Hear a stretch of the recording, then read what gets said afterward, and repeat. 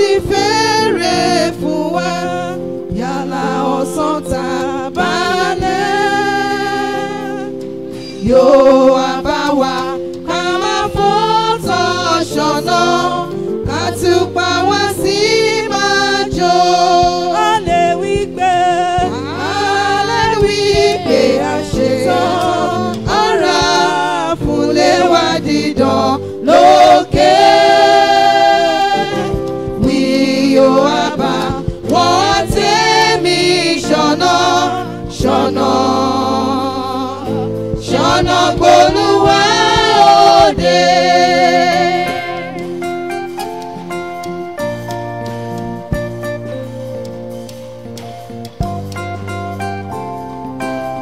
Jẹ́ bó bá jẹ́ òórọ̀ kùtùkùtù. Jẹ́ bó bá jẹ́ òórọ̀ kùtùkùtù tó bá pè wá ní kọ̀ọ̀kan. Bàtà làbàdà tálẹ́ǹtì wá padà yóò wá wí fún wa ó ṣe. A lè wí pé a ṣe tán ara fúnlé wa dídán lókè. Wí yóò wá bá wọ́n tẹ̀mí ṣọ̀nà ṣọ̀nà ṣọ̀nà gbólúwa yóò dé.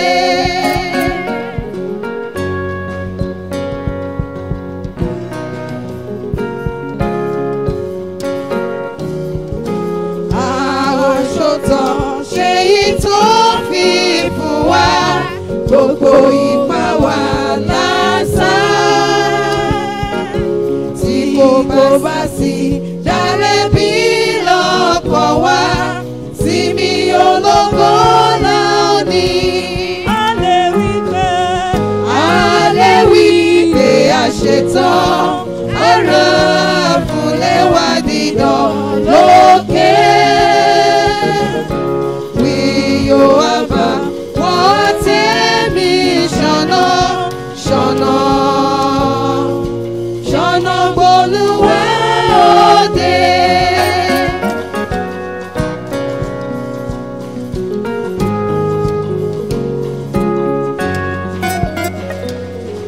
Òun làwọn tí Kristi rí tó ṣọ̀nà wọn ò pín nínú ògo rẹ̀.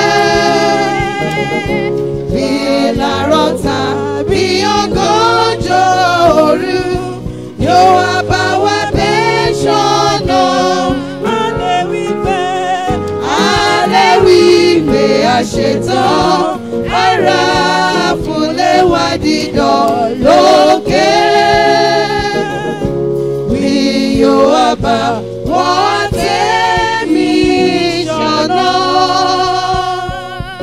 ṣọ̀nà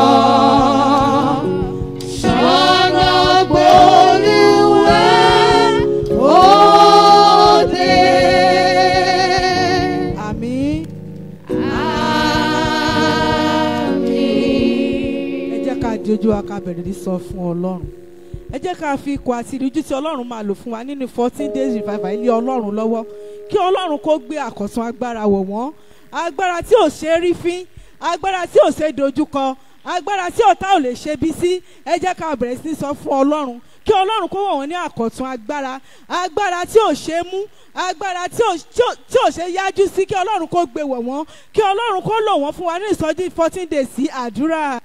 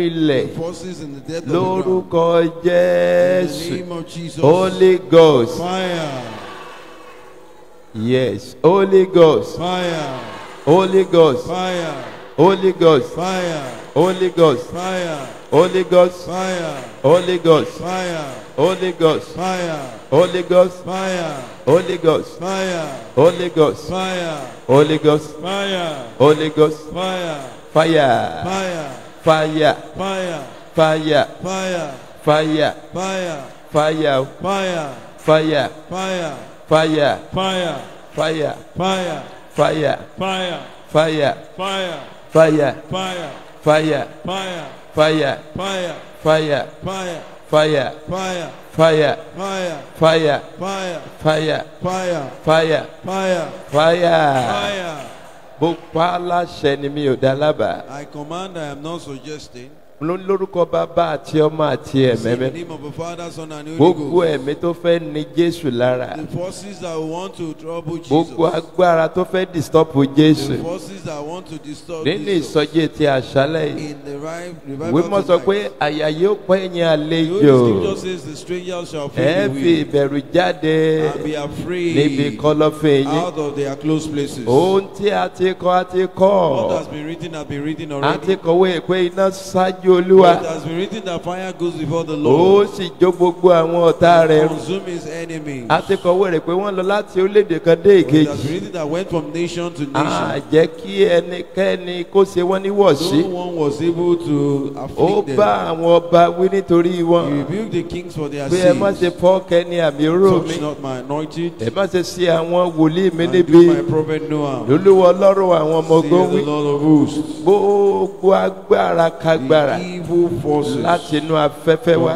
the air, Láti inú ilẹ̀ wá. from the depth of the Láti ground, agbègbè yìí wá. from this environment. Ẹ̀yin ẹ̀mí dímọ́nì tá a máa ń yàn ti àdúrà. The demons that are assigned against prayer. Ẹ̀yin ẹ́jẹ̀ǹtì tí a máa ń yàn ti The àdúrà. agent that is assigned against prayer. Mo tọ̀ yín wá tí pètèpè I tàṣẹ come tàṣẹ to you Ọlọ́run. by the calling and the authority of Ó wí God. lórúkọ Ọlọ́run àwọn ọmọ I ogun. say in the name of the Lord of Ìwé hosts. mọ́ sọ wípé ilẹ̀ náà sì ran arábìnrin náà The lọ́wọ́. Holy Scripture says, and the earth helped the woman. Mo ní lórúkọ ti Jésù olùbàlà. I say in the name of Jesus, Àṣà ti Savior. kọ̀wé rẹ̀ pé nígbà tí Jésù ń gòkè lọ. For it is written that when Jesus was Ó ascending, dé ìgbèkùn ní ìgbèkùn. he held captivity Mo ní captive. lórúkọ Jésù. I say in the name of Ẹ̀yin Jesus, ẹ̀mí ìgbèkùn. the forces of captivity, Ẹ̀yin ọwọ́ ìgbèkùn. the hand of Ẹ̀yin bondage, ojú ìgbèkùn. the eyes of bondage, Lórúkọ in Jésù. the name of Jesus. Holy Ghost. Fire!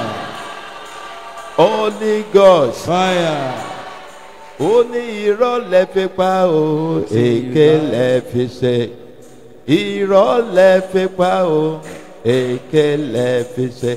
Èmi kọ́ mo níbànújẹ́ o, irọ́ lẹ fi pa. Irọ́ lẹ fi pa o, èké lẹ fi ṣe. Irọ́ lẹ fi pa o, èké lẹ fi ṣe. Èmi kọ́ mo níbànújẹ́ o, irọ́ lẹ fi pa.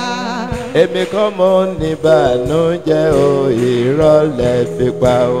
Èmi kọ́ mo níbànújẹ́ o, irọ́ lẹ fi pa. Èmi kọ́ mo níbànújẹ́ o, irọ́ lẹ fi pa. Èmi kọ́ mo níbànújẹ́ o, irọ́ lẹ fi pa. Èmi kọ́ mo níbànújẹ́ o, irọ́ lẹ fi pa. Èmi kọ́ mo níbànújẹ́ o, irọ́ lẹ fi pa. Èmi kọ́ mo níbànújẹ́ o, irọ́ lẹ fi pa. Gbogbo ọfà Every evil arrow láti orígun mẹ́rẹ̀ẹ̀rin. from the four angles, Ọfà tí wọ́n lè fẹ́ fi yọ wá lẹ́nu. the arrow they may want to use to trouble Lórúkọ us. Jésù iná kó jó yẹn. Jesus say fire consume them. Gbogbo ntọ́ta ti ṣe nítorí ìsọjí ti Whatever àṣálẹ̀. the enemy has done because of tonight's revival, Ẹ̀jẹ̀ Jésù mo fi bà á jẹ́. I destroy with the blood of Jesus. Gbogbo tí òkùnkùn ti ṣe Whatever darkness has done nítorí ìsọjí ti àṣálẹ̀. for the sake of this Mo revival tọ̀ yín wá tonight, tí pètèpè tàṣẹ. I come unto you in the name of Ẹ̀jẹ̀ my authority Jésù and calling. mo fi bà á jẹ́. I destroy with the blood of Jesus. Gbogbo iṣẹ́ awọ àti ìmùlẹ̀ nínú program. Every evil work of Ẹ̀jẹ̀ occultic Jésù mo fi agreement, bà á jẹ́. I destroy with the blood of Jesus. Gbogbo ń tó takórí àdúrà yìí. Whatever that is against the goodness of Gbogbo ń tó tonight's takò prayer, ògo àdúrà yìí. whatever that is against the glory of this Gbogbo prayer, tó takò agbára whatever àdúrà that is yìí. against the power of this prayer, Lórúkọ Jésù. of Jesus. Iná ẹ̀mí mọ́ kó jó yín. those who are consume Iná ẹ̀mí mọ́ kó jó you, yín. those who are consume Abárẹ̀mí àbọ̀dé kan you, if they are evil lára spirits ẹnikẹ́ni tí ó wá síbí ní that will àṣálẹ̀. be here tonight. Mo fi ìpè Ọlọ́run lórí mi wí lórúkọ I Jésù. say by the calling of God upon me, Irú in Jesus' ẹ̀mí name, àbọ̀dé náà. some evil Ó yá spirit wọnú ìdè lọ. go into captivity. Ẹyẹ ẹ̀mí àbọ̀dé The rèkèrò. spirit that harbor evil, Ẹyẹ evil ẹ̀mí thoughts. àbọ̀dé láti inú omi ara àti ẹ̀jẹ̀. The spirit of the harbor evil from the blood and water Ẹyẹ and ẹ̀mí the body. àbọ̀dé láti inú igbá The àyà spirit wá. that harbor evil right from your chest. Mo fi pé Ọlọ́run lórí mi dojúkọ yín I lórúkọ ti challenge you by Jésù. the calling of God upon me in Ó yá Jesus' ẹ name. pòórá. Disappear. Gbogbo ṣí òkòkò ní The àṣálẹ̀. works of darkness tonight. Ẹ̀jẹ̀ Jésù mo fi I bàjẹ́. dissolve with the blood of Jesus. Gbogbo orúgbìn òkòkò ní The seed àṣálẹ̀. of darkness tonight. Ẹ̀jẹ̀ Jésù mo fi sọ́dà I sán. destroy with the blood of Jesus. Gbogbo ìpinnu kípinnu Every evil tàbí plan àbákábà. or evil Ètekéte machinations, evil ìmọ̀kímọ̀ advice, evil lórúkọ counsel, in Jésù the name of Jesus. kó máa dasán. It is rendered to naught. Prógrámù ti àṣálẹ̀ The yìí program for tonight. ó gbà kúrò lọ́wọ́ ìjọba I òkùnkùn seize it from the kingdom of pẹ̀lú God. àṣẹ àti By the májẹ̀mú ìpè authority and the Ọlọ́run. covenant of the calling of Àdé God. prógrámù ti The àṣálẹ̀ yìí program of ó tonight. gbà kúrò lọ́wọ́ ìjọba I òkùnkùn. seize it from the kingdom of Ó darkness. gbà kúrò lọ́wọ́ ìran I ara. seize it from the flesh. Ìpètèpè tàṣẹ By the tàṣẹ. call and the Ó authority. gbà kúrò lọ́wọ́ ìran I ara. seize it from the flesh. Pẹ̀lú májẹ̀mú ìpè By Ọlọ́run. the covenant of the Ó calling of gbà God. kúrò lọ́wọ́ àdámẹ́gbẹ̀jọ. I seize it from Gbogbo the iṣẹ́ ibi nature. pátá. Every evil work. Ẹ̀jẹ̀ Jésù mo fi sọ́dà I sàn. render it to know by the blood of Prógrámù Jesus. ti àṣálẹ̀ The yìí. program of Mo tonight. gbé wọnú ẹ̀jẹ̀ I Jésù. take it right in the Mo blood of gbé wọnú Jesus. ẹ̀jẹ̀ I Jésù. take it right in the Mo blood of gbé wọnú Jesus. ẹ̀jẹ̀ I take it Jésù. right in the Mo blood of gbé Jesus. wọnú ẹ̀jẹ̀ I take Jésù. it right in the blood of Ẹ̀mí Jesus. mímọ́ o. Holy Ó yá Spirit. tẹ́wọ́ gba prógrámù. Accept this program Lórúkọ tonight. Jésù. In the name of Ẹ̀mí Jesus. mímọ́. Holy Spirit. Ẹ̀mí mímọ́. Holy Spirit. Ó ti tú àkókò. It is a set time. Ẹ̀mí mímọ́ o. Holy Spirit. Nítorí ẹ̀jẹ̀ For the Jésù. sake of the blood Ó of yá Jesus. tẹ́wọ́ gba prógrámù. Accept this program tonight. Rìn nínú prógrámù. Move in tonight's program. Ṣiṣẹ́ agbára. Walk wonders in Ẹ̀mí mímọ́ tonight's ṣiṣẹ́ program. agbára. Holy Spirit, walk wonders. Lórúkọ Jésù ṣiṣẹ́ Holy Spirit, agbára. in Jesus' name, Ó walk yá wonders. já ìdè ní àṣálẹ̀. Break bondage tonight. Tú ìdè ní Lose àṣálẹ̀. every bound tonight. Okun àti agbára. The strength and power. Olúwa fi fún wa. Lord, release to us. Ẹ̀mí mọ́ dáwọ́lé wa. Holy Spirit, lay your hand Ẹ̀mí on mọ́ us. dáwọ́lé wa. Holy Spirit, lay your hand Ẹ̀mí mọ́ upon us. dáwọ́lé wa. Holy Spirit, lay your hand Gba upon gbogbo us. ìṣàkóso. Take total charge. Tó bá dẹ̀ kó ẹnìkan. And if still anyone Ìtọ́ta dè sínú yàrá. that the enemy has held back at home Tẹ́ fẹ́ tú sílẹ̀ lónìí. and you want to set free today, Bàbá ẹ fàánú mọ́ wọn wá. Father, by your mercy, bring them. Ẹ gba gbogbo ìṣàkóso. Take total control. Ó yá prógrámù símọ́ lórúkọ ti Sanctify the bàbá. program in the name of Father, Lórúkọ ọmọ. of the Son, Lórúkọ ẹ̀mí and mi. of the Holy Ghost. Ó ti rí bẹ́ẹ̀. It is so. Prógrámù yìí kò dínà. This program is turned to fire. Tipẹ́tipẹ́ taṣẹ́. Calling and your Prógrámù authority. ti àṣálẹ̀ yìí The kò program dínà of lórúkọ tonight is Jésù. turned to fire in Jesus' name. Ó ti rí It bẹ́ẹ̀. is so. Jésù Olúwa wa. Jesus our Lord. Ó ti tóbi tó Olúwa, Ọlọ́run gbogbo ayé. Ó ti tóbi tó gbogbo ayé. Kò lè gbà ọ́ gbogbo ọ̀run. Kò lè gbà ọ́ Olúwa. Ó ti tóbi tó. Ó ti tóbi tó. Ó ti tóbi tó Olúwa, Ọlọ́run gbogbo ayé. Ó ti tóbi tó gbogbo ayé, kò lè gbà ọ́ gbogbo ọ̀run, kò lè gbà ọ́ Olúwa. Ó ti tóbi tó. Ó ti tóbi tó. Ó ti tóbi tó Olúwa, Ọlọ́run gbogbo ayé. Ó ti tóbi tó gbogbo ayé, kò lè gbà ọ́ gbogbo ọ̀run, kò lè gbà ọ́ Olúwa. Ó ti tóbi tó. Ó ti tóbi tó. Ó ti tóbi tó Olúwa, Ọlọ́run gbogbo ayé. Ó ti tóbi tó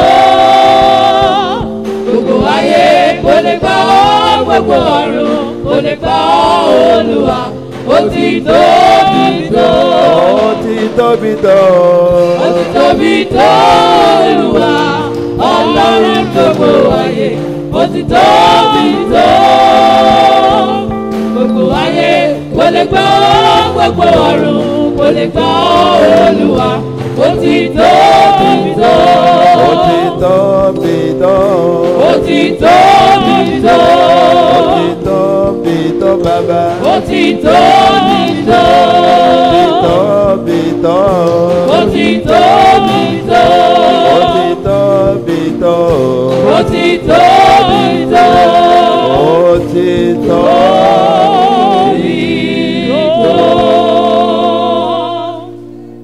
tó. Olúwa ṣeun púpọ̀ fún tó Thanks ṣe be to lánàá. the Lord for what He did yesterday. Mo mọ̀ pé ní àṣálẹ̀ yìí, I know tonight bàbá yóò fi ìṣẹ́gun ńlá fún wa. the Lord will grant us a great victory. Àwa ké hallelujah méje ṣé ọ̀gá We ògo. shout 7 hallelujah to the Most High. Wọ́n gbàgbé pa á sì ké 70 hallelujah. Don't forget that we still shout 70 later on. Bàtà bá fẹ́ parí. By the time we are almost done. Ṣùgbọ́n ní ìbẹ̀rẹ̀ mo fẹ́ ká ké hallelujah méje ṣé bàbá. At the beginning, let us shout 7 Bó ṣe ń hallelujah. gba ògo nínú ayé wa. For how He has received the glory in our lives. 1, 2, 3 hallelujah. Hallelujah. Hallelujah. Hallelujah. Hallelujah. Hallelujah. Hallelujah. Hallelujah. Ẹ̀yin bàbá lógo. Father, all the glory. Ẹ̀yin bàbá lógo. Ẹ̀yin bàbá lógo. Ẹ̀yin bàbá lógo. Ẹ̀yin bàbá lógo. Ẹ̀yin bàbá lógo. Ẹ̀yin bàbá lógo. Ẹ̀yin bàbá lógo. Ẹ̀yin bàbá lógo. Ẹ̀yin bàbá lógo. Ẹ bá mi yìn gan. Ẹ̀yin bàbá lógo. Ẹ̀yin bàbá lógo. Ẹ̀yin bàbá lógo. Ẹ̀yin bàbá lógo. Oníbú ọrẹ. Ọba àwọn ọba. Olúwa àwọn olúwa. Gbègbè nìkan wo má ṣe é gbé. Ọ̀rọ̀ tí gbé náà mi ìyá fọ́. Ọlọ́run ìsọjí yìí. Ẹ̀yin bàbá lógo. Ẹ̀yin bàbá lógo. Ẹ̀yin bàbá lógo. Yìí Ọlọ́run end time lógo. Ẹ̀yin bàbá lógo. Ẹ̀yin bàbá lógo. Ẹ̀yin bàbá lógo. Ẹ̀yin bàbá lógo. Ẹ̀yin bàbá lógo. Ẹ̀yin bàbá lógo. Ẹ̀yin bàbá lógo. Ẹ̀yin bàbá lógo. Ẹ̀yin bàbá lógo. Glorify the Father. Ó yá fún bàbá látẹ̀wọ́. Give the Father a clap offering. Máa fún bàbá látẹ̀wọ́. Máa fún bàbá látẹ̀wọ́. Give the Father a clap offering. Oh, thank you, Father. Oshe Baba. Jésù Olúwa wa. Jesus our Lord. Ẹ jẹ́ kí gbogbo èèyàn ó gbàdúrà yìí. Let everyone pray this prayer. Olúwa kọ́ wa mọ̀ ọ́ ṣe ní àṣálẹ̀ yìí. Lord, teach us aright tonight. Olúwa kọ́ wa mọ̀ ọ́ ṣe Lord, teach us nínú aright. ìsọjí ti àṣálẹ̀ yìí. Tonight's revival. Ó yá sọ́dà dúà.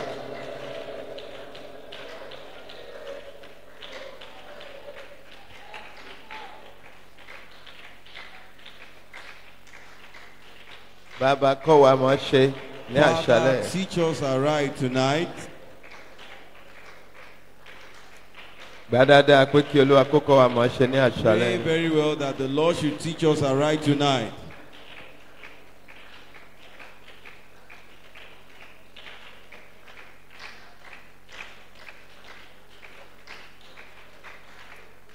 Jẹ́ kí n rí ọ Olúwa. Let me see you, Lord.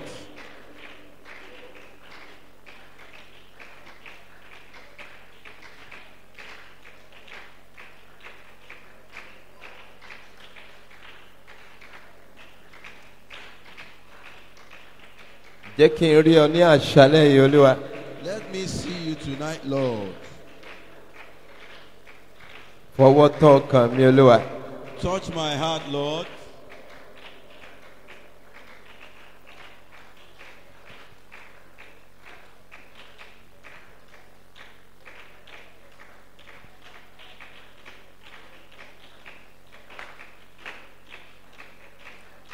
Tún ayé mi ṣe ní àṣálẹ̀ yìí Olúwa. Amend my life tonight, Lord. Wá tún ayé mi ṣe ní àṣálẹ̀ yìí Olúwa. Lord, amend my life tonight.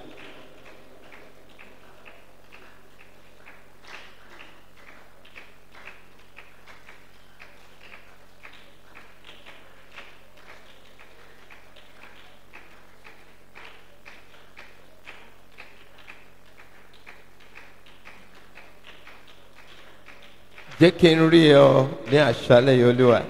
Let me see you tonight, Lord. Ẹ fún mi lórí ọ̀fẹ́ ńlá ní àṣálẹ̀ yìí. Grant me a great grace tonight. Bàbá fún mi ní orí ọ̀fẹ́ ńlá ní àṣálẹ̀ yìí. Father, give me a great grace tonight.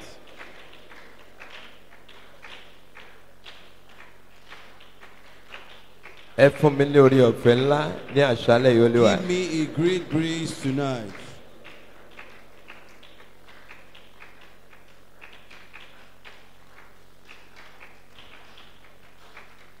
Ṣíṣe agbára nínú ayé mi ní àṣálẹ̀ yìí.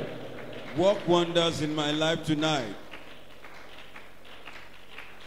Ẹ ṣiṣẹ́ agbára nínú ayé mi ní àṣálẹ̀ yìí. Lord, do a powerful work in my life tonight.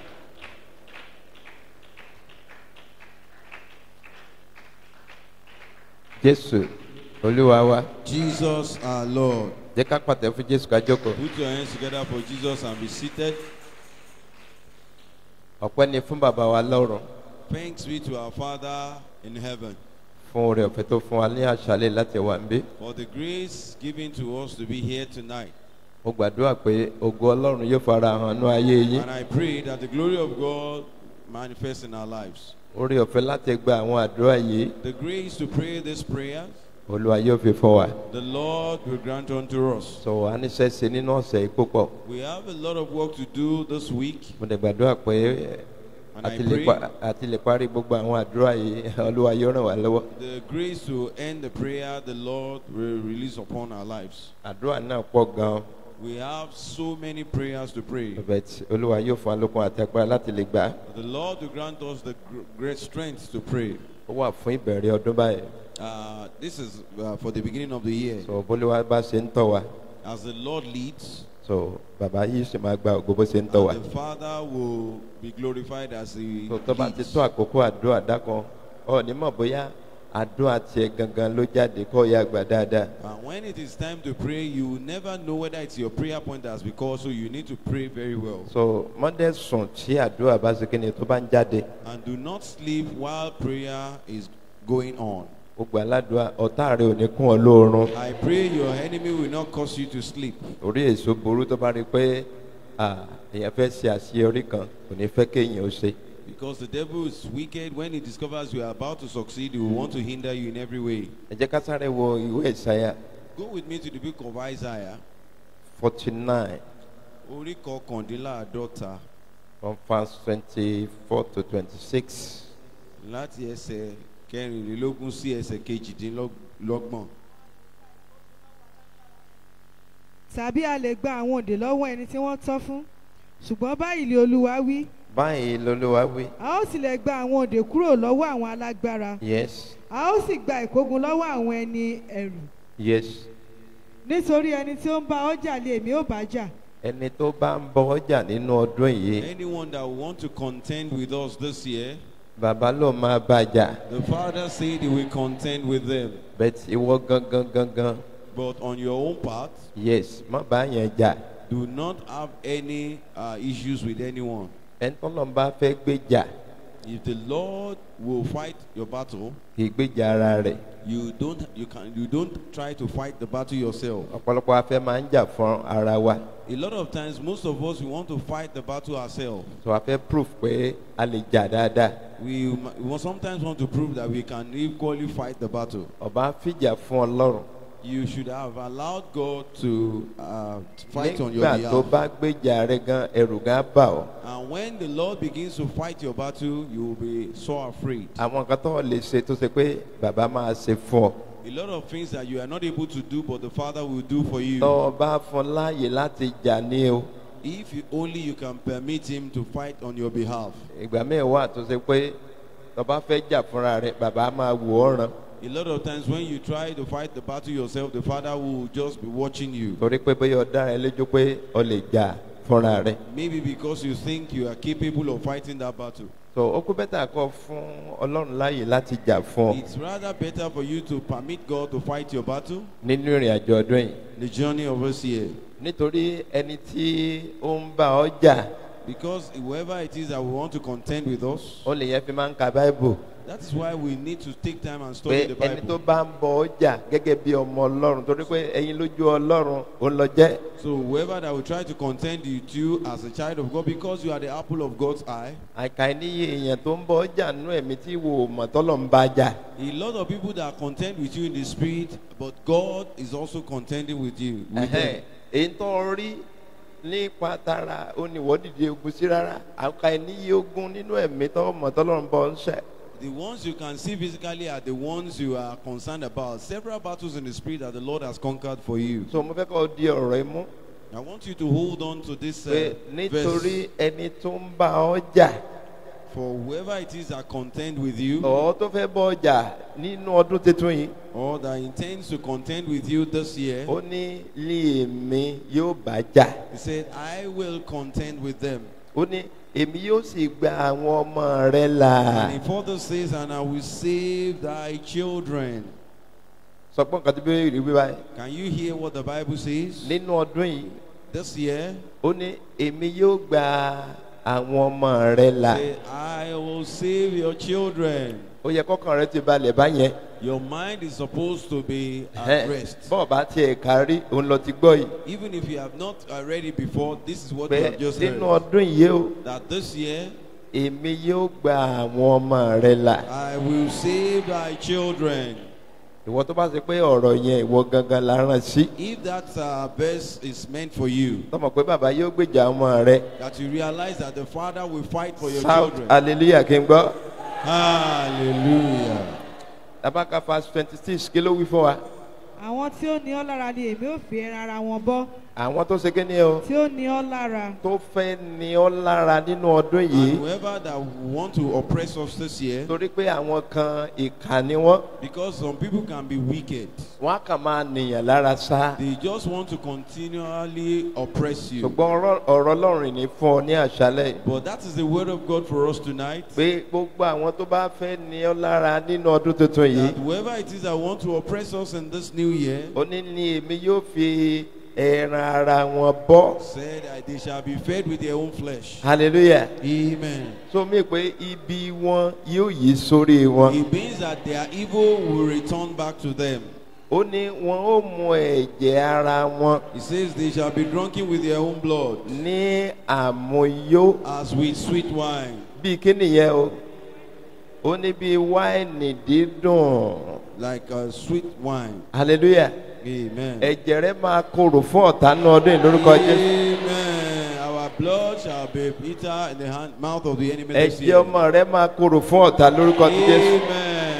The blood of our children shall be bitter Àwọn for the tó enemy. yí ọ ká ẹ̀jẹ̀ wọn máa korò fún ọ̀tá lórúkọ Jésù. Amen. To every evil one around us, our Sọ blood pé shall be lórúkọ bitter Jésù for them. ẹ̀ ní rí mi mú. Say it in Jesus' name, you will not get hold of me. Sọ pẹ̀lú ìgboyà lẹ́ẹ̀kan sí. Declare that in Jesus' name, you will not get Pé hold of me. ọ̀tá ò ní rí mi mú ní ọdún yìí lórúkọ The enemy Jésù. will not get hold of me this year in Ọ̀tá ò Jesus' ní name. borí mi lórúkọ The Jésù. enemy will not prevail over me in Jesus' name. Èmi ni màá borí yín lórúkọ I will Jésù. prevail over you in Jesus' name. Mo ti dá ṣẹ́gun lórí yín lórúkọ I am Jésù. victorious over you in Jesus' name. Lórúkọ ti bàbá. In the name of the Father, Lórúkọ ọmọ. in the name of the Son, Lórúkọ ẹ̀mí in mímọ́. the name of the Holy Ghost. Ó ní èmi Olúwa ní olùgbàlà He says, I, the Lord, I am thy Savior àti olùràpadà rẹ, and your Redeemer, ẹni alágbára ti Jákọ́bù. the mighty one of Jacob. Jẹ́ kí n kálẹ̀ kan sí kọ́ lè bá àmọ́ Ọlọ́run tó ń sìn. Let me take that verse again for you to know the God that you serve. Èmi ní Olúwa I am the Lord ní olùgbàlà and thy Savior, àti olùràpadà thy rẹ, Redeemer, ẹni alágbára, the mighty one, ẹni alágbára the mighty one ti End Time Overcomer Gospel of Ministry. End Time Overcomers Gospel Ministry. Hallelujah. Amen. Ọlọ́run Ísírẹ́lì òun lọ́lọ́run wa. The God of Israel is our God. Ọlọ́run gbogbo àgbáyé òun lọ́lọ́run Christ The End God Time. of the entire universe is the God of End Time. Òun ni mo fi wí báyẹn. And that is why I said Ẹni that. alágbára ti End Time Overcomer Gospel Ministry. The mighty one of End Time Overcomers Gospel Ministry. So ẹni alágbára ni yóò bí ogun owó ní àṣálẹ̀. Amen. The mighty one will pull down our battles tonight. Ogun tó bá dẹ̀ ti ṣẹ́ And all the battles that will be conquered, kò ní gbórí mọ́ it láéláé. will never rise again. So anísẹ́sẹ́ ní àṣálẹ̀ yẹn. We have work to do tonight. So mo ẹjọ́ àwọn àdúrà yẹn mo lè má repeat ẹ̀ ọ́ ìmí ìwà tí mo lè repeat. The prayer points might not be repeated, and there are some of them that could be repeated So nítorí ìdí kan for some reasons. Olúwa yóò ràn wá lọ́wọ́. But the Lord will help us. Bẹ́ẹ̀ má jẹ́ kí ìkànnì àwọn àdúrà yìí torí pé èyí tá a bá ti gbà ní àṣálẹ̀ ẹ̀ ọ̀tún gbọ́ mọ́. So let none of this prayer, because some of the prayer we will pray tonight, you might never hear them again. So kọ́mọ̀ sẹ́ pé nínú àwọn àdúrà tó fẹ́ gbà yẹn ó gangan ni ìyanu ti fẹ́ ṣẹlẹ̀. So that it will not just be that out of those prayers that you intend not to pray, your miracle lies there. Ẹ jẹ́ ká dẹ̀ dúró. Let us pray. Let us stand. Ẹ jẹ́ ká dẹ̀ dúró. Let us stand. Ẹ jọ̀wọ́ ẹ má jẹ́ kí ẹnikẹ́ni kó wà ń ta. Please, no one should remain outside Yàtọ̀ sí àwọn aṣọ́nà. aside from the ushers. Ẹ jẹ́ kí gbogbo èèyàn tó bá wà ń ta kó wọlé. Let everyone come in. Gbogbo ẹni tó bá wà ń ta ẹ jẹ́ kí wọ́n wọlé báyìí. Anyone outside should please come in now. Àwọn ọmọ yẹn ẹ má jẹ́ kí wọ́n máa lọ káàkiri. The children should not be allowed to be moving around. Ẹ má jẹ́ kí wọ́n lọ káàkiri. Let them not be moving around. Ẹ jẹ́ kí gbogbo wọn díjú wa.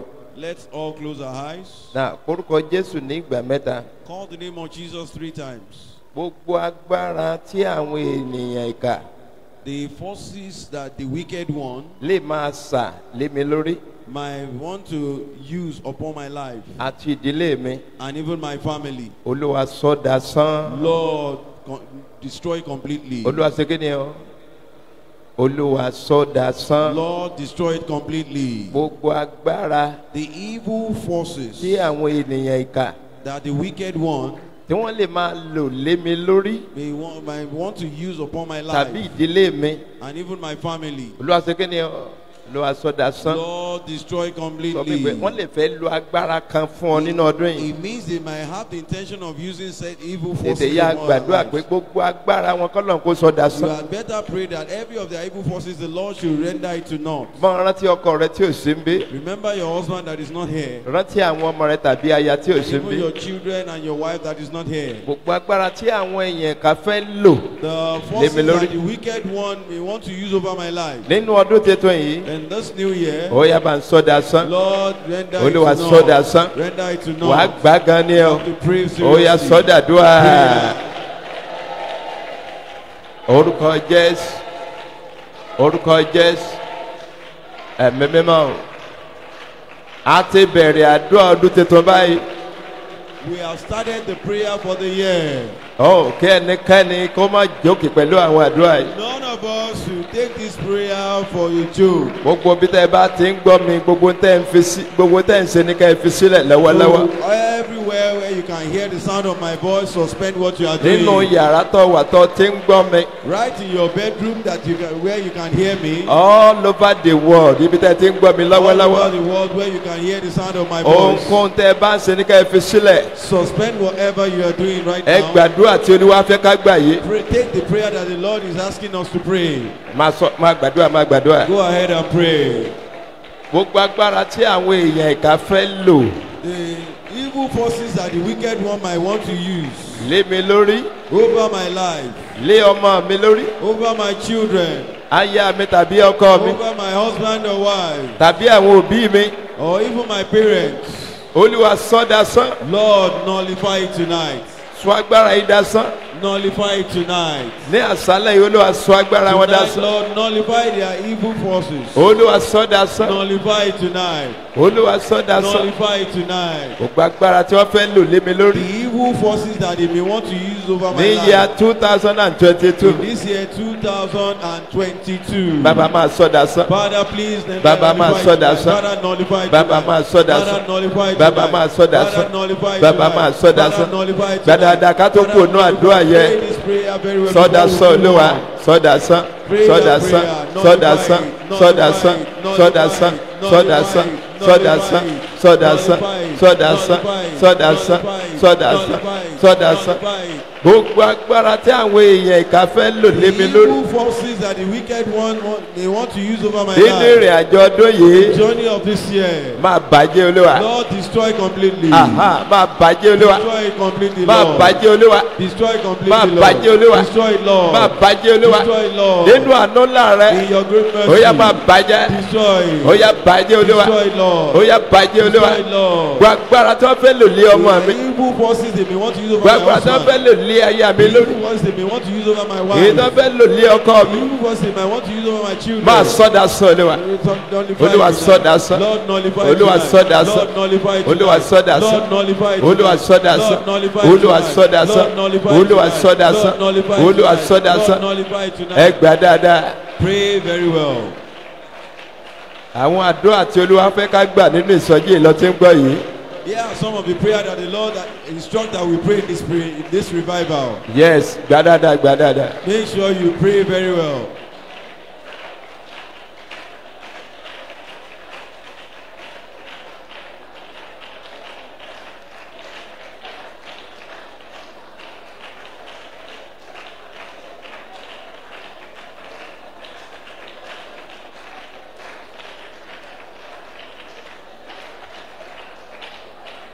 Ó kù ìṣẹ́jú kan péré tó gbàdúrà yẹn.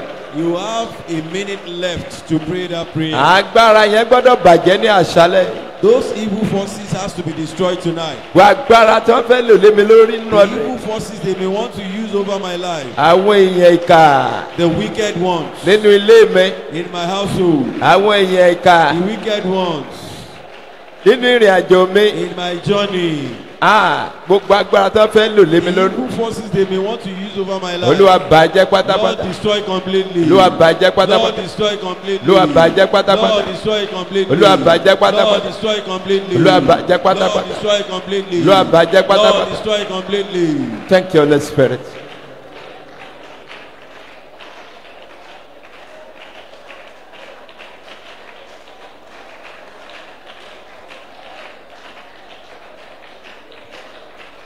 Jésù Olúwa wa. Amen. Àdúrà yẹn ti gbà lórúkọ ti Jésù. That prayer is answered in the name of Jesus. Ẹ sàmì yẹn ní ìgbà mẹ́ta. Say that amen 3 times. Àdúrà yẹn ti gbà lórúkọ Prayer Jésù. is answered in Jesus' name. Amen, amen, amen in Jesus' name. Àdúrà keje. The next prayer point. Bó ti wù kí ọ̀tá mi sáré tó lórí mi nínú ọdún yìí. No matter how my enemy tried over my life this year, Tọ́mọ̀ pé wọ́n máa sáré. you know they will make their efforts. Every year bí wọ́n ṣe ń sá eré wọn And ni. every year, that's how they make their effort. Ìwọ ni kò sọ́dọ̀ àdúrà. You just need to turn into prayer. Bó ti wù kí ọ̀tá mi kó sáré tó No matter the effort of my enemy over my life, lórí mi over my life, tàbí lórí ìdílé mi or my family, tàbí lórí iṣẹ́ mi. or my work, Olúwa jẹ́ ó mófo. Lord, let them live. Olúwa jẹ́ ó mófo. Let them live. Pẹ̀lú àtẹ̀wọ́lọ́yà sọ́dọ̀ àdúrà. Prayer. Orúkọ Jésù. Orúkọ Jésù. Ẹ̀mí mímọ́ o. Bó ti wù kí ọ̀tá mi sáré tó lórí mi. Aha. No matter the effort of my enemy over my life, Bó ti wù kí ọ̀tá mi sáré tó no matter the effort of my enemy over my life, lórí ìdílé mi, over my family, lórí àwọn ọmọ mi, over my children, lórí aya over my wife, tàbí lórí ọkọ. over my the husband. Bàbá jẹ́ wọ́n mọ̀fọ́. Father, let it be at a loss. Gbogbo ẹ̀yin tẹ́ ẹ wà lókè ẹ máa gbàdúrà o. Every one of you on the gallery, play. Ẹ dákun gbogbo ẹ̀yin ọmọ yẹn ni kẹ́ ẹ máa gbàdúrà. All the children should pray. Ẹ̀yin olùkọ́ tó wà lókè ẹ jẹ́ kí wọ́n rí pé wọ́n ń gbàdúrà. The teachers on the gallery should ensure the children are praying. Ẹ jọ̀ọ́ gbogbo ẹ̀yin tó ń gbọ́ mi all over the world ẹ máa gbàdúrà. Everyone hearing the sound of my voice, please pray this Àdúrà tí prayer. Olúwa ní ká gbà là ń gbà yé. These are the prayers that the Lord said we should pray. Òun ló pa láṣẹ fún wa láti gba àwọn àdúrà yìí. He is the one that commands that we pray this prayer. Máa bọ́ Ọlọ́run sọ̀rọ̀. Go ahead and talk to God. Bó ti wù kí ọ̀tá mi sáré tó nínú No ọdún yìí. matter the effort of my enemy upon my life, Lórí ìdílé mi, over my family, lórí ayé mi, over my life, lórí ẹ̀mí mi, over my soul, jẹ́ kó mọ̀fọ́.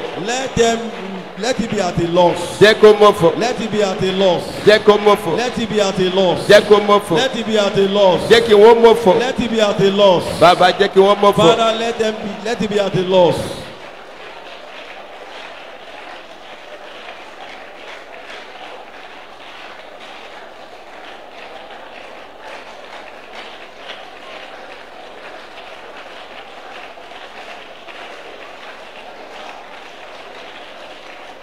Jẹ́ kí wọ́n mọ̀fọ́ pátápátá.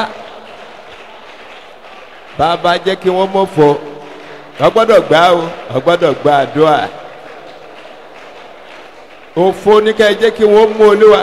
Lord, let it be at a loss. Ẹ jẹ́ kí wọ́n mọ̀fọ́ lórí mi. Lord, let it be at a loss upon my life. Gbogbo àwọn tó ń sá eré burúkú lórí mi. As many that are making an evil effort over my life. Ẹ jẹ́ kí wọ́n mọ̀fọ́. Father, let it be at a loss.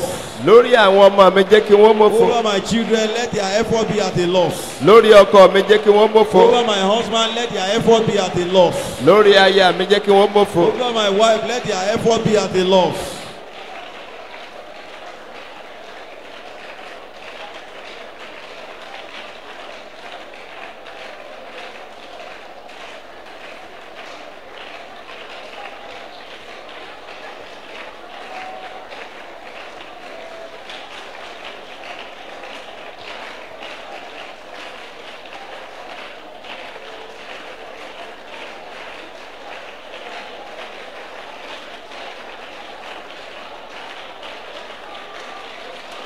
Jésù Olúwa wa. Amen. Ẹ pé ẹ̀jẹ̀ Jésù ní ìgbà méje. Call the blood of Jesus 7 times. Hallelujah. Amen. Gbogbo èèyàn máa pe ẹ̀jẹ̀ Jésù. Everyone will call the blood of Jesus. Ó yá pé ní ìgbà méje ó yá Call o. it 7 times. Ẹ̀jẹ̀ Jésù. Ẹ̀jẹ̀ Jésù. Ẹ̀jẹ̀ Jésù. Ẹ̀jẹ̀ Jésù. Ẹ̀jẹ̀ Jésù. Ẹ̀jẹ̀ Jésù. Ẹ̀jẹ̀ Jésù. Àwa gbàdúrà yìí. Now you pray this prayer. Gbogbo àwọn tó ń lépa As many láti lé mi sínú bojì that are concerned about leading me to the grave nínú ọdún yìí, this year, Olúwa dá wọn lẹ́jọ́. Lord, judge them. Olúwa sọ kí ni o?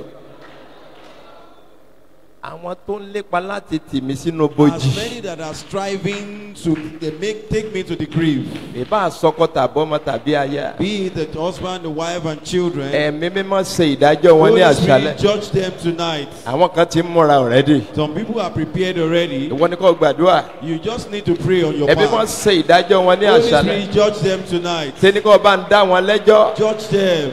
Ó yá sọ́dàdúrà. Prayer.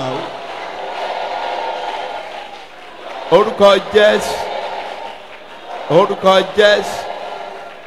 Ẹ̀mí mímọ́ o.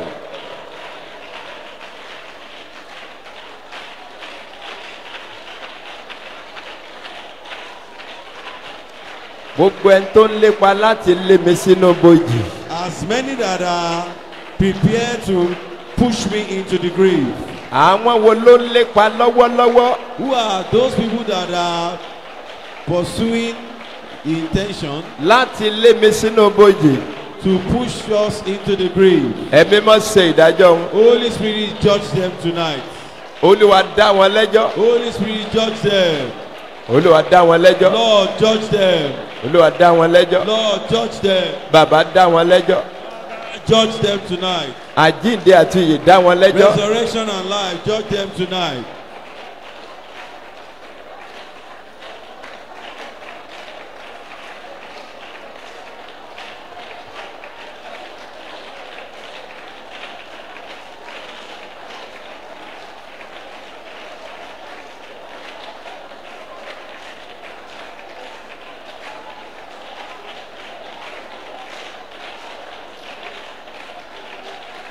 Dá wọn lẹ́jọ́ Olúwa.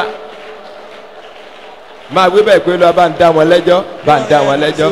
Bá ń dá wọn lẹ́jọ́. Father, judge them.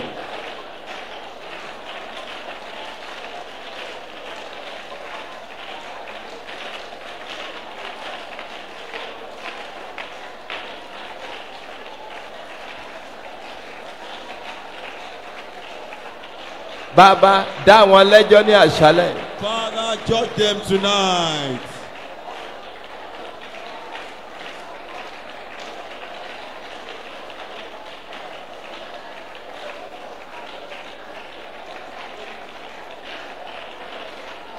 Jésù Olúwa wa. Amen. Amen. Amen. Olúwa tún ní ká gbàdúrà The Lord said we should pray pé báskẹ́ẹ̀tì tí wọ́n gbé kalẹ̀ níwájú mi that the basket that they have placed before me nínú ọdún yìí. this year, Ẹ jọ̀ọ́, tá bá gbé nǹkan kalẹ̀ níwájú yẹn nú ẹ̀mí sọ lè rí. if something has been set before you in the spirit, can you be able to see it? Kí ni wọ́n fẹ́ fi báskẹ́ẹ̀tì ṣe? And what is their plan with the basket? Mí gbọ́. Àdàfọ̀ yín. Hallelujah. Amen.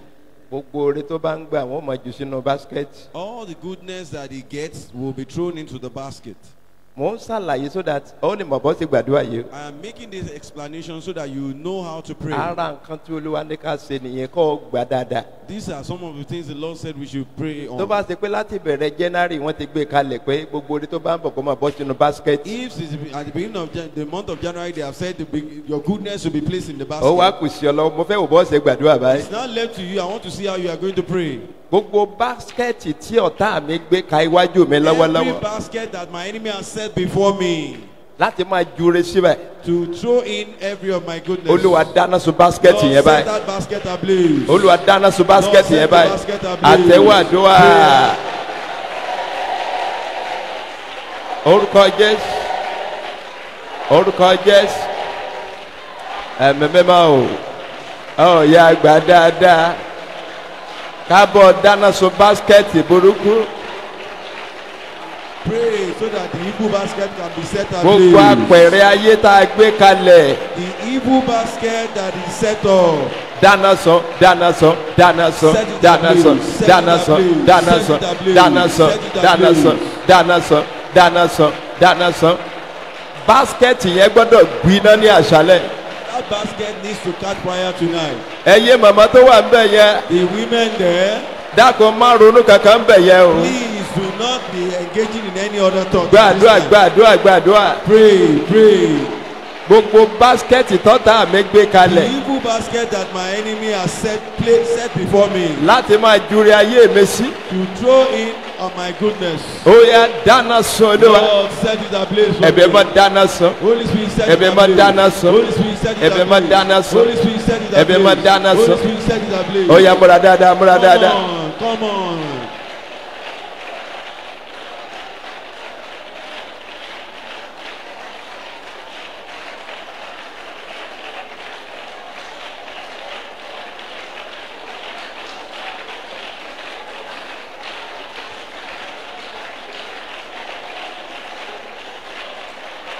Ẹ dáná sun basket burúkú. Set ablaze at the evil basket.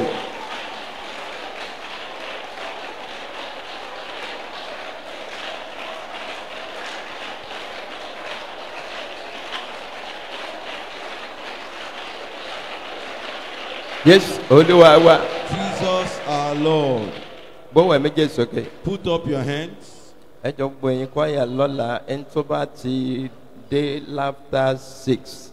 But the choristers, whoever that gets here after 6, Kó má wá sórí ibẹ̀ yẹn rárá. they should not go to the choir stand. Ẹ ní lùsì ìbùkún tọdún yìí. You will not lose the blessing of this year. Everybody tó bá ti di 6 o'clock ẹ gbọ́dọ̀ ti wà níbí. Everyone should be here by 6 p.m.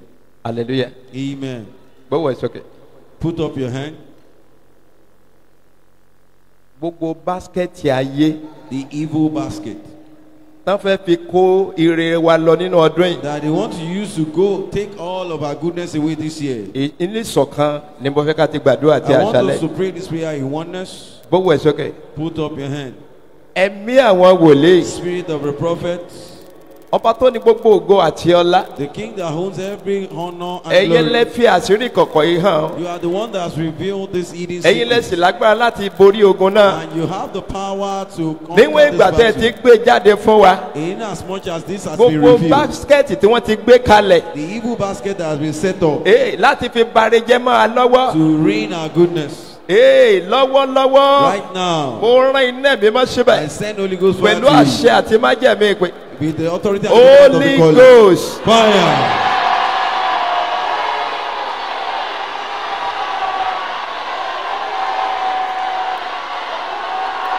Holy Ghost. Fire. Ó kù ẹ̀mẹ́ta.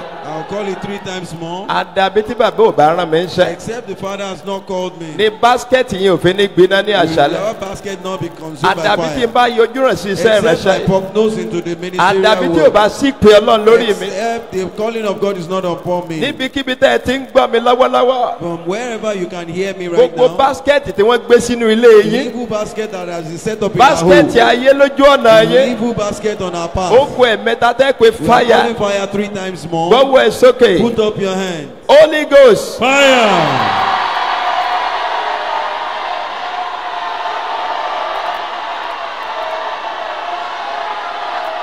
Holy Ghost. Fire. Holy Ghost. Fire.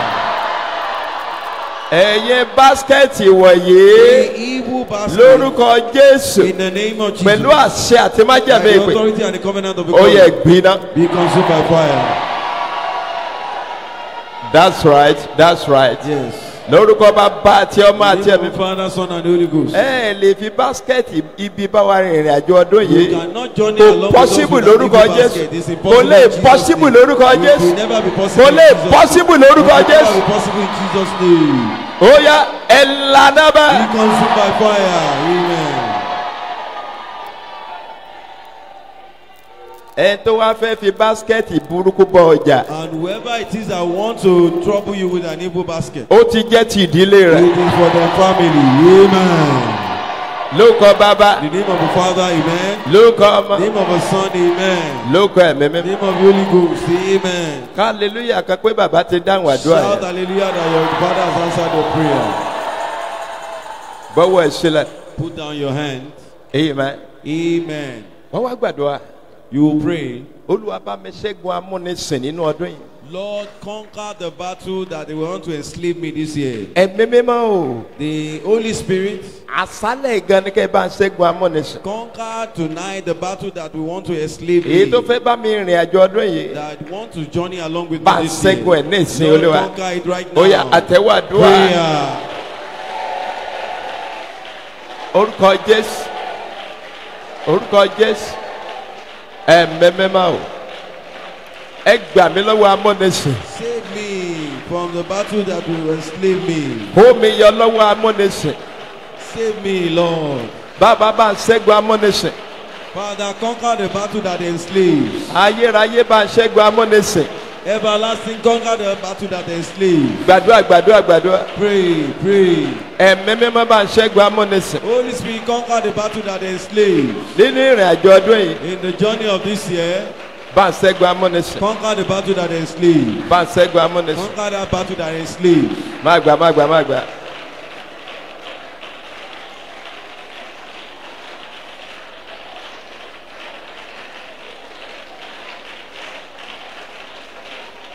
Ẹ gbà mí lọ́wọ́ amúnisìn.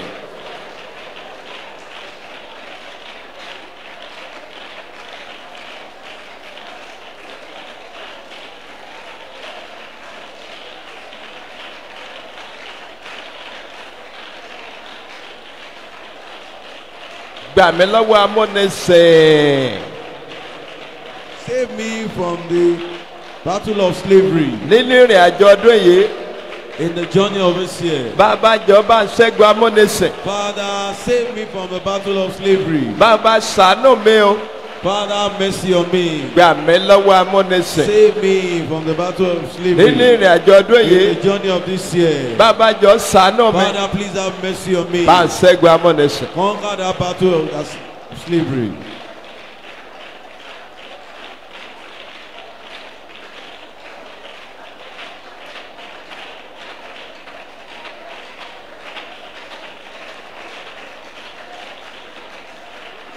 Jésù Olúwa wa. Jesus our Lord. Ogun yẹn ṣẹ lórúkọ ti bàbá. That battle is conquered in the name of the Father, Lórúkọ in the ọmọ. name of the Son, Lórúkọ ẹ̀mí in the mímọ́. name of the Holy Ghost. Ẹ gbàdúrà eléyìí. Pray this prayer. Ohun tí mò ń wò láyé tínú mi fi ń dùn. What I am looking at that gladdens my heart. Ó tí mo ṣe kí ni ọ? Tí mò ń wò láyé tó múnú mi I dùn. am looking at that gladdens my Ọmọ heart. aráyé má jẹ́ ó bàjẹ́ mọ́ mi lọ́wọ́ Let ní the ọdún yìí. wicked one not destroy it for me this year. Nǹkan kan tó wà tí ó múnú ẹ dùn. There are certain things that gladdens your heart. Wọn ò gbọ́dọ̀ tágẹ́tì ẹ̀ ní ọdún yìí. They should not target that this year. Dákun múra dáadáa. Please take this prayer Ohun serious. tí mò ń rí tínú mi fi ń dùn. What I can see that gladdens my heart. Ọmọ aráyé má jẹ́ ó bàjẹ́ mọ́ mi Let the lọ́wọ́. wicked one not destroy it for me. Ẹ dákun ẹ gbàdúrà yìí gan. Please take this prayer serious. Kò sẹ́ni tí ó sunkún lórúkọ ti None Jésù. of us will weep in Jesus' name. Nǹkan kan ló máyọ̀ rẹ̀ kún. Something makes you to be glad. Ọ̀tọ̀ ò gbọ́dọ̀ tójú bọ̀ nú The ọdún yìí. enemy should not dip their eyes into it this year. Ohun tí mò ń wò láyé tínú mi What fi ń dùn. I can see that makes me to be glad. Olúwa ṣàánú mi. Lord, have mercy on me. Má jẹ́ kó ọmọ aráyé ó bàjẹ́ mọ́ Let mi the lọ́wọ́. enemy not destroy it for me. Ó yá sọ́dàdúrà. Prayer. Orúkọ Jésù. Orúkọ Jésù. Ẹ̀mí mímọ́. Ohun tí mò ń rí tó múnú mi dùn tó mú ayọ̀ mi kún. What I see that makes me glad. Nínú ọdún yìí ọmọ aráyé méje ó bàjẹ́ mọ́ mi This lọ́wọ́. year, let the wicked one not destroy it for me. Má jẹ́ kí ọmọ aráyé ó bàjẹ́ mọ́ mi Let the lọ́wọ́. wicked one not destroy it for me. Ṣàánú fún mi. Have mercy on me. Ṣàánú fún mi. Have mercy on me. Ṣàánú fún mi. Have mercy on me. Má jẹ́ kí ọmọ aráyé ó bàjẹ́ mọ́ mi Let lọ́wọ́. the wicked one not destroy it. Ohun tó múnú mi dùn láyé. What makes me glad in life? Ohun tí mò ń rí tọ́kàn mi fi ń balẹ̀. What I see that makes my mind to be settled. Bàbá ṣàánú mi. Father, have mercy on me. Bàbá ṣàánú mi. Father, have mercy on me. Má jẹ́ kí ọmọ aráyé ó dùn mọ́ mi lọ́wọ́. Let the enemy not snatch it from me. Ẹ gbà dáadáa ẹ dákun. Make sure you pray this prayer. Ẹ fi tara gbàdúrà yìí. Pray this prayer with all zealousness. Ohun tí mò ń rí nínú ayé yìí. What I am looking at Tó mú kọ́kàn mi ó balẹ̀. that makes my mind to be relaxed. Tó mú kínú mi ó dùn. That gladdens my heart. Bàbá ṣàánú fún mi ní Father, have àṣálẹ́. mercy on me tonight. Bàbá jọ ṣàánú mi. Father, please have mercy on me tonight. Ṣàánú mi Olúwa. Have mercy on me. Ṣàánú mi. Have mercy on me. Ṣàánú mi. Have mercy on me. Ọlọ́run má jẹ́ mo rí òkè The ṣàánú Lord mi. of covenant upon this mountain, Má have jẹ́ mercy kó on máa me. ráyè ó bàjẹ́ mọ́ mi lọ́wọ́. Let the enemy not destroy for me. Yes.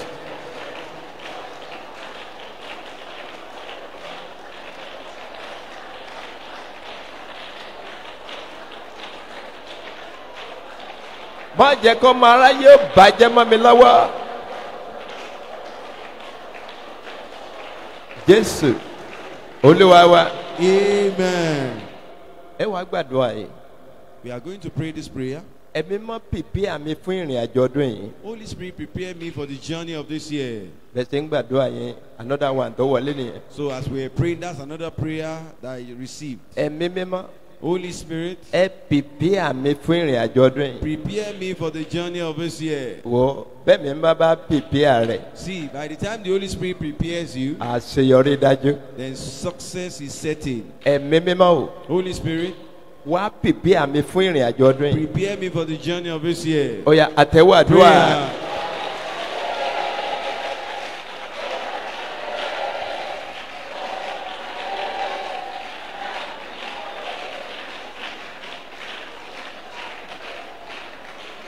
Ẹ pìpì àmì fún ìrìn àjò ọdún yìí. Holy Spirit, prepare us for the journey of this year. Ẹ̀mí mímọ́ pìpì àmì fún ìrìn àjò ọdún yìí. Holy Spirit, prepare me for the journey of this year. Ẹ gbà dáadáa. Pray, pray. Ẹ̀mí mímọ́ pìpì àmì fún ìrìn àjò ọdún yìí. Holy Spirit, prepare me for the journey of this year. Ṣàánú fún mi. Have mercy on me. Ṣàánú fún mi. Have mercy on me. Ṣàánú fún mi. Have mercy on me. Ẹ̀mí mímọ́ pìpì àmì Holy Spirit, prepare me fún ìrìn àjò ọdún for yìí. the journey of this year.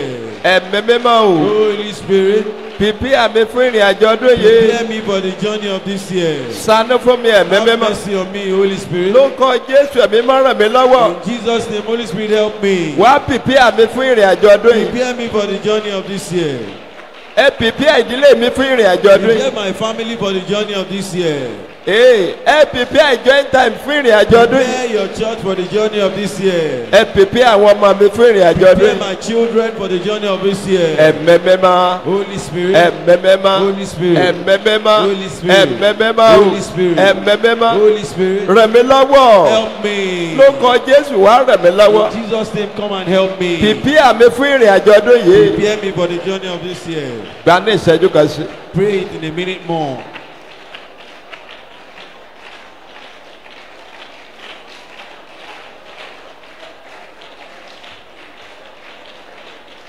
Jésù Olúwa wa. Jesus our Lord. Mo sọ fún yín pé àwọn àdúrà yẹn pọ̀, èmi sì tún jáde again. I told you that there are several prayers and other ones are still coming in. Ẹjọ́ àwọn tá à ń létí dé, mọ́ létí dé torí pé ọ̀ní mọ̀ bóyá àdúrà rẹ̀ ti jáde sẹ́yìn. But some of us that come late do not come late because you wouldn't know whether your prayer had been Why called before tẹ́ you fi came prepare late. for 14 days ẹ ti mọ̀ wípé ìrìn àjò ni. So you should prepare for the 14 days and you should realize the journey. Ẹ jẹ́ sọ fáwọn ọkọ yín, ọ̀pọ̀lọpọ̀ wọn ni ò wá ní àṣálẹ́ Tell yìí your o. husband, several of them are not here tonight. Mo ti tẹnu mọ́ o, ẹ sọ I fún wọn o. am saying it, please. Lórúkọ ti Jésù, iná ayé ò ní jó In ẹnikẹ́ni. Jesus' name, none of us will be affected by the evil Now, fire. sáré gbalẹ̀ yìí.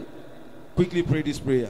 Nínú ìrìn àjò ọdún yìí, In the journey of this year, ewu ayé má jẹ́ ó mú mi. let me not experience the sore of the Má jẹ́ enemy. kí ewu ayé Let me not experience the sore of má the jẹ́ ó enemy. mú mi rárá rárá. Let me not experience Bóyá it. sọ́dàdúrà.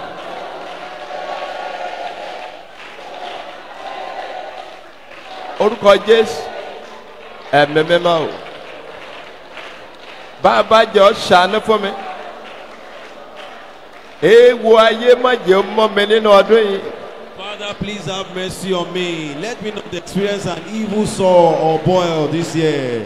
Ewu ọmọ aráyé The evil boil or sore of the enemy. má jẹ́ ó mú mi nínú ọdún Let it yìí. not affect me.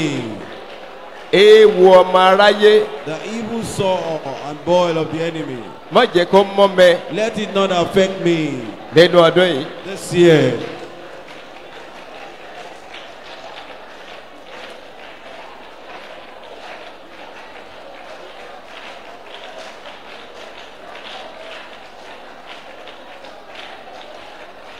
Ẹ fi bú lórúkọ Jésù. Rebuke it in the name of Jesus. Ewu ọmọ aráyé The evil boil. má jẹ́ kó mú mi. Let it not affect me. Sọ pé mo reject ẹ̀ lórúkọ Jésù. Declare that I reject it in Jesus' name. Sọ pé mo reject ẹ̀ lórúkọ Jésù. Declare that I reject it in Jesus' name. Ewu ọmọ aráyé kìí ṣe tèmi. The evil boil is not for me. Kìí ṣe tàwọn ọmọ mi. It's not for my children. Kìí ṣe tọkọ mi. It's not for my husband. Kìí ṣe táyà mi o. It's not for my wife. Mo reject ewu ọmọ I reject aráyé. the evil boil. Lórúkọ bàbá àti ọmọ àti In ẹ̀mí the mímọ́. name of the Father, Máa Son, kọ and máa Holy kọ Ghost. máa kọ máa kọ. Reject it.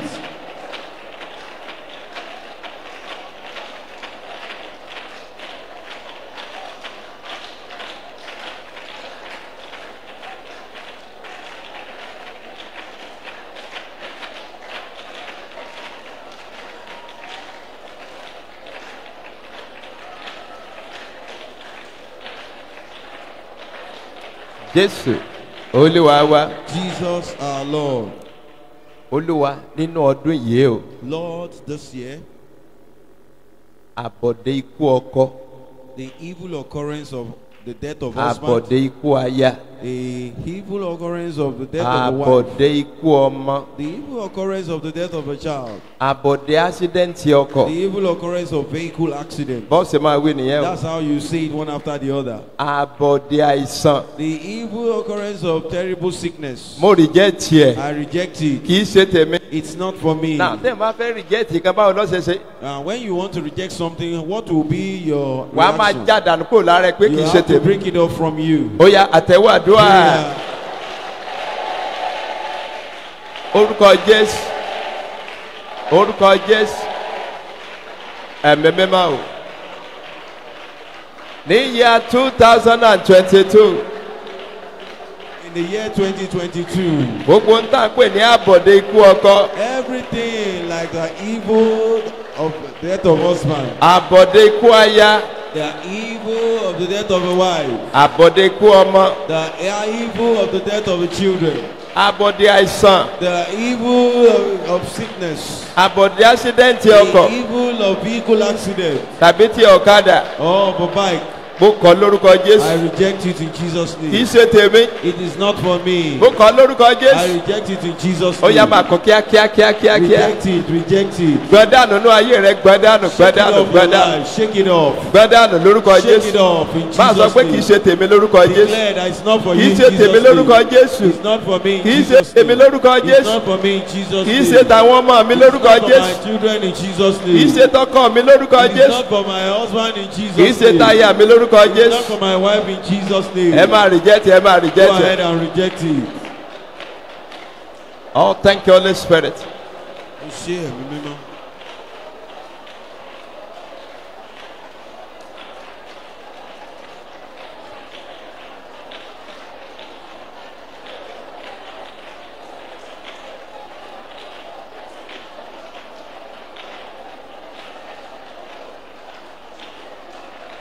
Má gbà.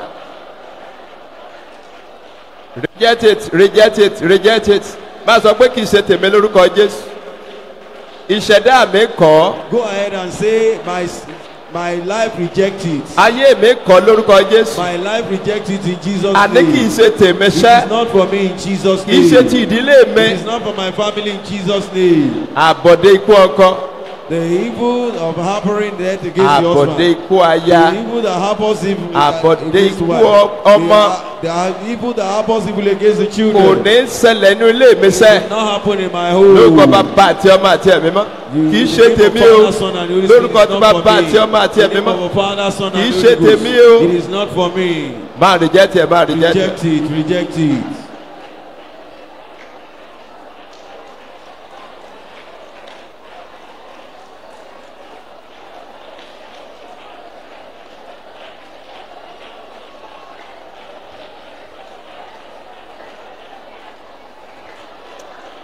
Ìfẹ́ àwọn èèyàn ìkà ò gbọ́dọ̀ ṣẹ lórí mi, máa wí bẹ́ẹ̀.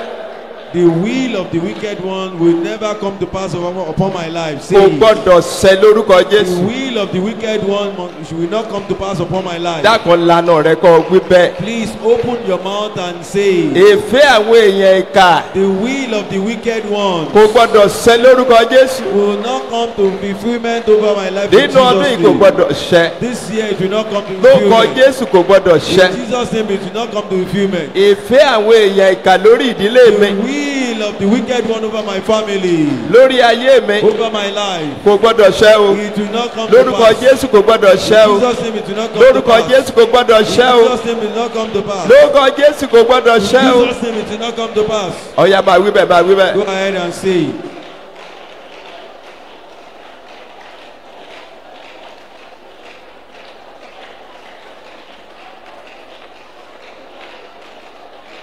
Jésù Olúwa wa. Jesus our Lord. Wá wí báyìí wípé Now say this, nínú ọdún yìí o, that this year èmi bọ́ lọ́wọ́ ikú òjijì I o. am free from sudden death. Mo bọ́ lọ́wọ́ àìsàn I òjijì am o. free from sudden sickness. Mo bọ́ lọ́wọ́ ìpọ́njú o. I am free Mo from bọ́ lọ́wọ́ ìnira o. poverty. I am Ó free yá from tẹ̀wọ́ affliction. àdúrà. Orúkọ Jésù. Orúkọ Jésù. Ẹ̀mí mímọ́ o. Nínú ìrìn àjò ọdún yìí. Mo bọ́ lọ́wọ́ ikú òjijì lórúkọ Jésù. Of this year, I am free from sudden death in Jesus' name. Máa wí bẹ́ẹ̀, máa wí bẹ́ẹ̀. Go ahead and say, Mo ti bọ́ lọ́wọ́ ikú òjijì. I am free from sudden death. Ọmọ mi bọ́ lọ́wọ́ ikú My òjijì. children are free from sudden death. Aya mi bọ́ lọ́wọ́ ikú My òjijì. wife is free from sudden death. Ìdílé mi bọ́ lọ́wọ́ ikú My òjijì. family is free from sudden death. Lórúkọ bàbá. In the name of a Father, Lórúkọ ọmọ. in the name of a Son, Lórúkọ ẹ̀mí in the mímọ́. name of the Holy Mo ti Ghost. bọ́ lọ́wọ́ ikú I òjijì. am free from sudden Lórúkọ death. bàbá àti ọmọ àti In ẹ̀mí the name mímọ́. of Father, Son, and Holy Ikú Ghost. òjijì kì í ṣe tèmi. Sudden death is not for Kì me. í ṣe ti ìdílé mi o. It's not for my family. Kì í ṣe ti Gentile. It is not for end time Lórúkọ church. bàbá àti ọmọ àti In ẹ̀mí the name of mímọ́. Father, Son, and Holy Ghost.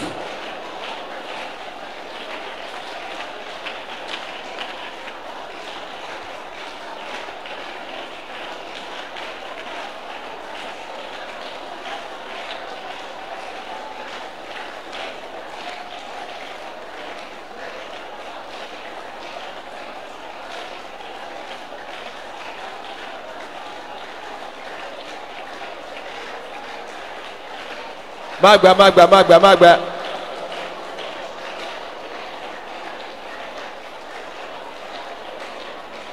Jésù Olúwa wa. Jesus our Lord. Wà á tún reject eléyìí o. We are also going to reject this. Àrùn tó ṣe ìyá mi láyé kò ní ṣe mí ní ọdún The yìí. sickness that affected my mother, it will not affect me this year. Àrùn tó ṣe bàbá mi kò ní ṣe mí ní The ọdún sickness yìí. that affected my father, it will not Ẹ affect me dákun this kẹ́ ẹ year. lanu kẹ́ ẹ máa kọ́. You have to open your mouth Máa and sọ pé reject kì í it. ṣe tèmi. You say it's not Àrùn tó for ṣe me. ìyá mi. The sickness that my Nínú mother ọdún yìí kò ní experienced, ṣe mí lórúkọ this year Jésù. I will never experience it. Àrùn tó ṣe ìran mi. The sickness that my generation Nínú ọdún yìí experienced, kò ní ṣe mí lórúkọ this year I Jésù. will never experience Ó yá, it in Jesus' àtẹ̀wọ́ name. àdúrà. Prayer. Orúkọ Jésù. Orúkọ Jésù. Ẹ̀mí mímọ́ o. Ó yá pẹ̀lú àtẹ̀wọ́ máa gbọ́dánù gbọ́dánù gbọ́dánù. Àrùn tó ṣe bàbá mi láyé nínú ọdún yìí kò ní ṣe mí lórúkọ Jésù. sickness that my father experienced this year, I will never experience it in Jesus' name. àrùn tó ṣe ìyá mi nínú ọdún yìí kò ní ṣe mí lórúkọ The Jésù. sickness that my mother experienced, I will not experience this year in Mo Jesus' kọ̀ name. lórúkọ bàbá àti ọmọ I àti reject ẹ̀mí. it in the name of the Father, Son, and the Mo Holy kọ̀ Spirit. lórúkọ bàbá I àti ọmọ reject àti it ẹ̀mí. in the name of Father, Son, and the Holy Mo Spirit. kọ̀ lórúkọ bàbá I àti ọmọ reject àti it ẹ̀mí. in the name of Father, Son, and the Holy Spirit. Mo kọ̀ lórúkọ bàbá I àti ọmọ reject àti it in the ẹ̀mí. name of Father, Son, and the Holy Spirit. Mo kọ̀ lórúkọ bàbá I àti ọmọ reject àti it in the ẹ̀mí. name of Father, Son, and the Holy Máa Spirit. kọ̀ máa kọ̀ máa kọ̀ Go máa kọ̀. ahead and reject Kò it. ní ṣe mí sẹ́. I will never experience Àní it. kò ní ṣe mí o. I will never experience Lórúkọ it. bàbá àti ọmọ In àti the name ẹ̀mí. of Father, Son, and the Holy Àrùn Spirit. tó ṣe ìyá mi The láyé. sickness that my mother experienced. Àrùn tó ṣe bàbá The mi láyé. sickness that my father experienced. Àrùn tó ṣe ìran mi. The sickness that my generation Ó experienced. reject ẹ̀. I reject Kò ní it. ṣe mí nínú ọdún yìí. I will never experience it this Lórúkọ year. bàbá àti In ọmọ the àti name ẹ̀mí. of Father, Son, and the Holy Kò ní Spirit. ṣe mí nínú I ọdún will yìí. never experience it this year. Máa reject ẹ̀, máa reject Go ẹ̀. ahead and reject it.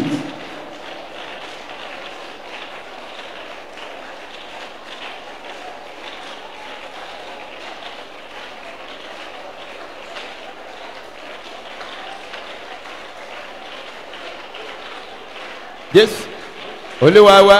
Amen. Àrùn yẹn dágbére fún ọ. That sickness has bid you farewell. Amen. Lórúkọ bàbá o. Amen. Lórúkọ ọmọ. Amen. Lórúkọ ẹ̀mí mímọ́. Amen. Ó ti rí bẹ́ẹ̀. It is so. Jésù Olúwa wa. Jesus our Lord. Àdúrà tó fẹ́ gbà ẹ́ mo fẹ́ kọ́ gbà gan-an. This particular prayer, I want you to pray it seriously. Àwọn kan ló ń gbà nínú ẹ̀mí tẹ́lẹ̀ fi jáde. Some people are praying that prayer in the spirit, Wọ́n and ń that's gbà why the prayer has kíkan been kíkan revealed. They nínú are ẹ̀mí. praying it seriously in the spirit realm. So àdúrà náà rèé.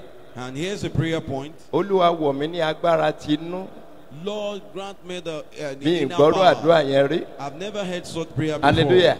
Amen. So agbára tinú yàtọ̀ sí agbára òde. The inner power is quite different from the outer Bí àwọn power. yẹn ṣe ń gbàdúrà nínú ẹ̀mí rèé. This is how they are praying in Gbogbo spirit. àdúrà kan yẹn náà wọ́n tẹnu mọ́. And that is what they have been praying on. Olúwa wọ̀ mí ní agbára tinú àti agbára òde. Lord, grant me the inner and the outward power. Méjèèjì yẹn gbọ́dọ̀ sókè ní o. Ó gbọ́dọ̀ wọnú ayé rẹ The ní two àṣálẹ́. has to come into our life tonight. Wo múra gan sí. You have to take it very Olúwa ní serious. àṣálẹ́. Lord, tonight, Wo ó ṣe mí láàánú fáwọn tí ò sí mí. I don't see it the is reason. pity for as many that are not Mi here ò tonight. rí rísì tọmọ ìjọ òfin ní wàmbí ní I àṣálẹ́. do not know why the members of the church will be absent Mo in the gbàdúrà pé program. kọ́lọ́ kó sí yín lójú sí I program pray tí a ń ṣe that lọ the Lord lọ́wọ́lọ́wọ́ will yìí. reveal this program to you. Olúwa wọ̀ mí ní agbára tinú Lord, grant me the inner and the, àti agbára tí òde and the outward power ní àṣálẹ́ yìí. tonight. Ó yẹ sọ́dàdúrà. Prayer. Orúkọ Jésù. Orúkọ Jésù. Ẹ̀mẹ́mẹ́má o. Wọ̀ mí ní agbára tinú àti agbára òde. Agbára méjèèjì yẹn ni kò béèrè fún. Olúwa ní àṣálẹ́ yìí. Lord, tonight, Wọ̀ mí ní agbára tinú grant me the inner power àti agbára tí and òde. the outward power.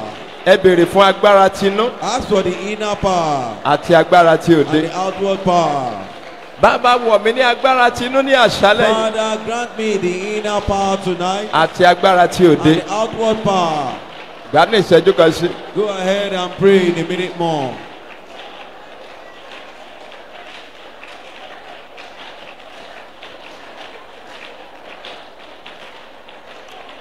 Wọ̀ mí ní agbára tinú. Grant me the inner power Wọ̀ mí ní agbára tí òde.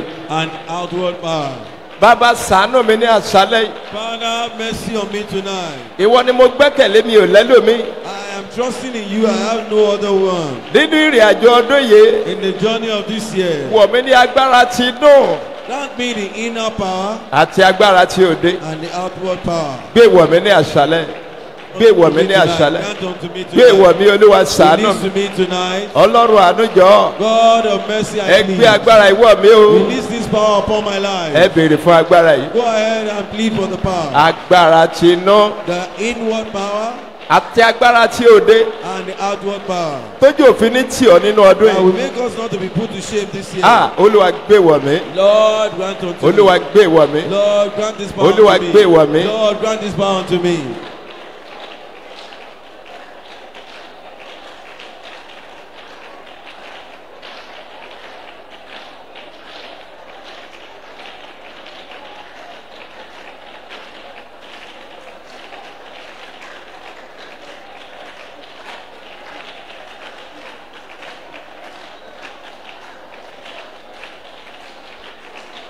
Má gbà.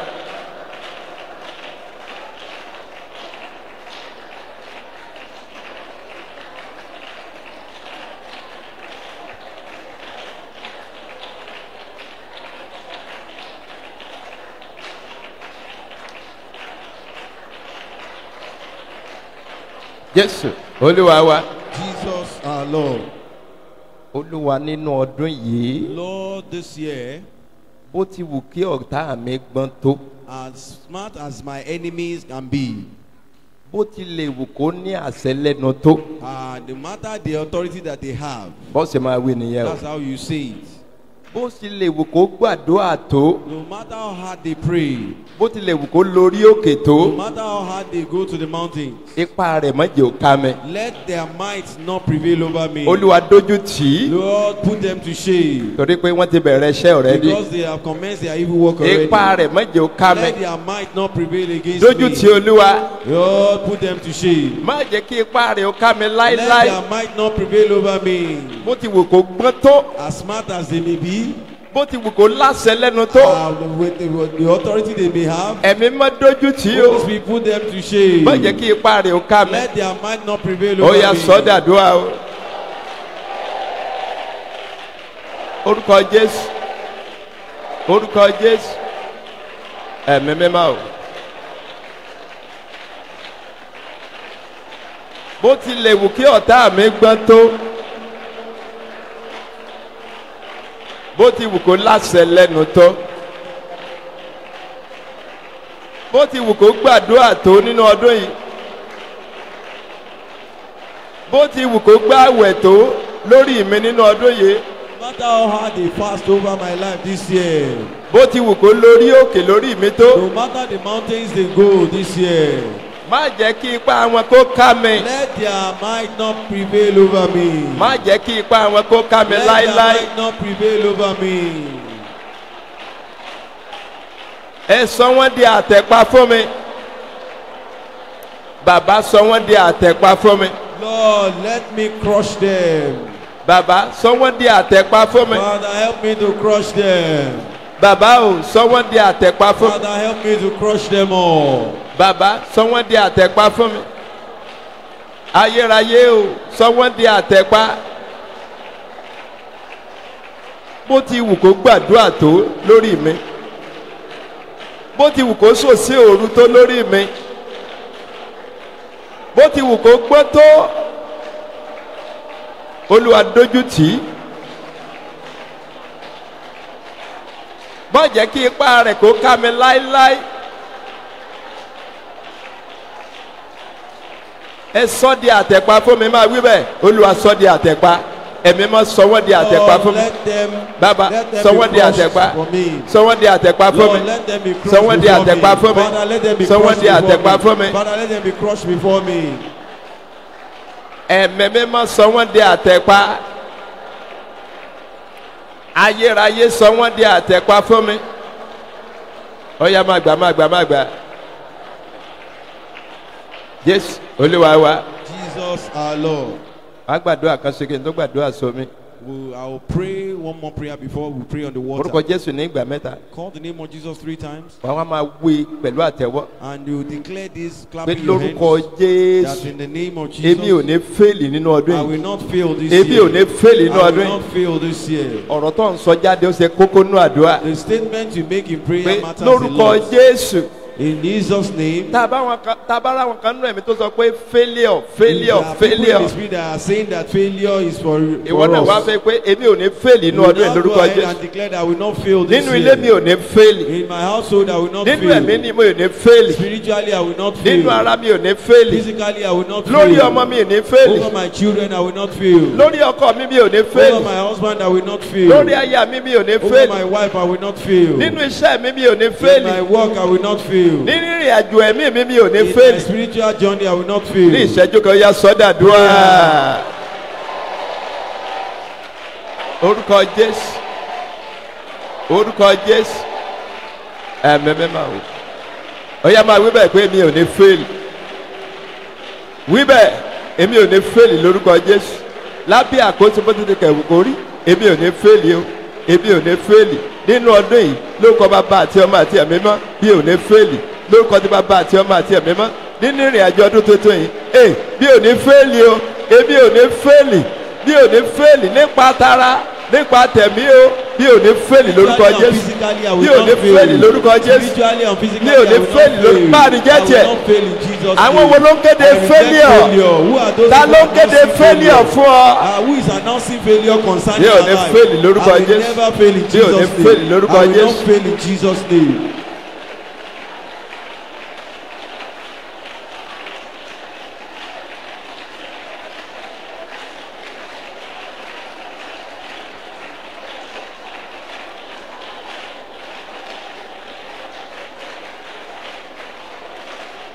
Jésù Olúwa wa Jesus our Lord. wàá sàmì yẹn ní ìgbà mẹ́ta You say that amen 3 times. ẹnikẹ́ni tó wà níyìn Every one of us here. tàbáwọn tó ń gbọ́ mi on- lọ́wọ́lọ́wọ́ or people that can hear níbikíbi the tí ẹ sound of ti my ń gbọ́ voice, mi wherever they are. mo fi ìpè Ọlọ́run lórí mi wí I declare by the calling of God upon ẹnikẹ́ni you. nínú wa a ò ní None of us will fẹ́ẹ̀lì fail. Amen.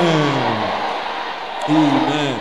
Amen. In Jesus' lórúkọ name. ti bàbá Amen. lórúkọ ọmọ Amen. lórúkọ ẹ̀mí mímọ́ Amen. Jésù Olúwa wa Jesus our Lord. ó yá gbé omi ẹ̀ sókè kí n gbàdúrà sí. Now raise your water as I'll pray. mo ya omi ìsímọ́ lórúkọ ti bàbá Sanctify the water in the name of Father, lórúkọ ọmọ of the Son, lórúkọ ẹ̀mí and mímọ́ of the Holy Ghost. ẹ̀jẹ̀ Jésù kó máa sàn nù Lord of Jesus, flow in the water. ẹ̀jẹ̀ Jésù kó máa sàn nù Lord of Jesus, flow in this water. àṣẹ ọjọ́ kejì The yìí authority of the second kó wọnú day. omi yìí lọ Go. Olúwa fún mi gba ògo Use the glory. ògo ni fún orúkọ yìí mo yà símọ́ lórúkọ ti bàbá lórúkọ ọmọ lórúkọ ẹ̀mí mímọ́ Jésù Olúwa wa. Praise the Lord. Ọ̀yá mú ọ̀fìn ẹ̀ sókè kí n gbàdúrà sí. Ẹ jọ̀ọ́ wọ́n á po orúkọ àwọn kan kí wọ́n dúró nígbà tá a bá parí wọ́n á pè wọ́n nísìnyí. Please, some names will be called when we are through. A fẹ́ bá a sọ̀rọ̀ níbi ìṣẹ́jú bíi méje. So we want to have a discussion with us within 2 minutes. Mo yá ọ̀rọ̀ ìsímọ́ lórúkọ ti bàbá I sanctify the offering in the name of Father, lórúkọ ọmọ of the Son, lórúkọ ẹ̀mí mímọ́. and of the Holy Ghost. Bí a ṣe ń fi sílẹ̀ o, As we give, Ọlọ́run ọ̀gá ògo yóò bùkún fún wa. the Lord God Almighty will bless us. Lórúkọ Jésù ọ̀ní ní kàtàkàn tó rí In mi. Jesus' name, we will not exhaust money before we have Nínú our ọdún yẹn ọ̀ní ewówó tí This year we will never lack money. àṣẹ ti gan. Authorities on it. Ẹ̀jẹ̀ Jésù kò máa sàn Lord nù. of Jesus, flow on it. Jésù Olúwa wa. Jesus our Lord. Jẹ́ kí orí ọ̀fẹ́ Jésù Olúwa wa. Grace of our Lord, Fẹ́ mọ̀ ti Ọlọ́run. the love of God, Dápọ̀ tí ẹ̀mí mímọ́. the Spirit of the Ó fellowship of the sọ̀kalẹ̀. Spirit. Descend Máa bá wa gbé and abide with láti us sin lọ now títí láéláé. and forever. Psalm 23 verse 3. Ó tu ọkàn mi lára. Ó mi lọ sí pọ̀ dòdòdó nítorí orúkọ rẹ̀. Àmín. Hallelujah. Ó kù 70 hallelujah. We are going to shout 70 hallelujah. Ọkàn mi ti fò. Sorry. It has escaped my mind. Amen. Amen. Ẹ jẹ́ n sórí ọ̀fẹ́ kẹ́ ẹ wá ké fúnra yín. Let me share the grace and you can shout it. Àdúrà yín ti gbà already. Your prayer is answered already. So tí tá a bá ti fẹ́ parí ìwọ sára ṣe báyìí tó bá ti ṣe báyìí màá tètè gẹ́ẹ̀tì. So by the time we are almost done, you can signal at me. Orí ọ̀fẹ́ Jésù Olúwa wa. The grace of our Lord, Ìfẹ́ mímọ́ ti the Ọlọ́run. love of God, Dàpọ̀ tí ẹ̀mí the mọ́. fellowship of Holy Ó Spirit, sọ̀kalẹ̀. descend Ó máa bá wa gbé and abide with us láti sin lọ now títí láéláé. and forever. Hallelujah mẹ́ta sí ọ̀gá àgóyá o. Hallelujah. Hallelujah. Hallelujah. Ẹ̀yin bàbá lógo. Glorify the Father, Kábíyèsí o. His Majesty. Now ọ lè wá ké fúnra rẹ báyìí. You can shout it yourself. Ẹ jẹ́ kí wọ́n mention orúkọ Ẹ àwọn jọ̀ọ́ tí jẹ́ ká fetí sí àwọn orúkọ yìí. Babalọlá ẹni sùúrù Deborah. náà. Wọ́n lè stop the camera. Ẹ máa dárúkọ wọn sódà tí wọ́n á lè gbọ́. Babalọlá Deborah, Waliu Alimat, Adenuga Abimbola, Akinteye Pẹ̀lúmi, Ọládìméjì Testimony, Ọmọlẹ̀yẹ Tómísìn, Akínjídé Mercy, Aluko Mabel, Oni Elizabeth, Akinloye Joseph, Afolabi Anu Oluwapo, Akinremi Tomiyin, Opesusi Favour, Adekunle Oreoluwa, Akindoni Elizabeth,